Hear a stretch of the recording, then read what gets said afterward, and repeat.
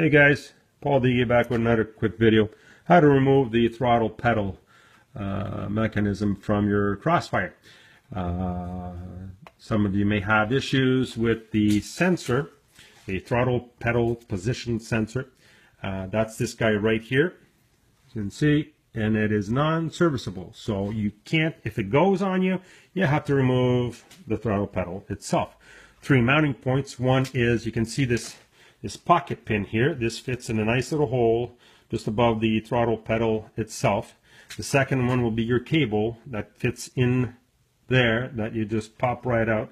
The third one is this one, the floor one, right next to your heel. So you'd be putting your heel right here, and just underneath that is where this screw is.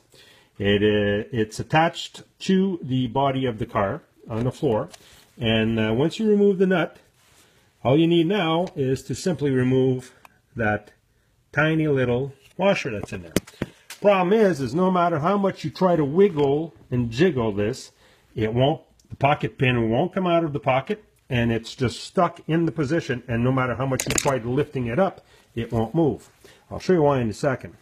So what you need is a magnet. In my case, I have one of these little pen retractable magnets. I think it comes out, I think I bought them at one of the local automotive stores for about $2. Really cheap, but very, very handy. And it also folds and bends in all sorts of different ways. So anyways, to go back to this, what you need to do is get one that fits inside and put your magnet down there. It's a little hard to do with the camera, but there we go. And you'll need to play and jiggle with it. Sometimes it'll just pop out nice and easy, but this magnet is quite powerful. And right now, there we go. Come on, a little bit more. A little bit more. Right, there we go. We have it. Okay? So, to show you the issue at hand is, let's see if I can get this. There we go. You see, there's the nut, there's the bolt, but behind it you can see space. Once you can do this, once you get that washer out of the way, you'll be able to back up the entire unit, even about that 1/4 inch, just enough for the pocket pin to get out of the pocket. Okay, so once you got that, and also you'll be able to lift it up at this point. Because if not, you can't lift it up. There's just no way. Okay, you have to be able to get that washer out, to lift it up, get it out of the way, and there is that groove I was telling you about where the washer sits on the other side and the bolt is. While we're at this at the same time, this little, whoops, this little plug right here, okay, that's your wide open throttle plug.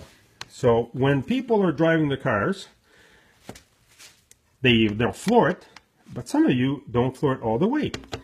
So here's what happens. See that? When you depress that all the way, I mean you floor it hard, when you depress it all the way, it sends a signal to your computer to tell it, hey, I want to go fast, I want to go super fast. This is wide open throttle time, so please understand what I'm saying here. So next time you're out driving your car, and if you never depressed it until you heard that part, well then, I don't think you fully appreciated the full power of your Crossfire. Anyways, hope this helps. Paul D. signing off. Have a great day. And by the way, spring has sprung. I'm taking the Crossfire out this weekend.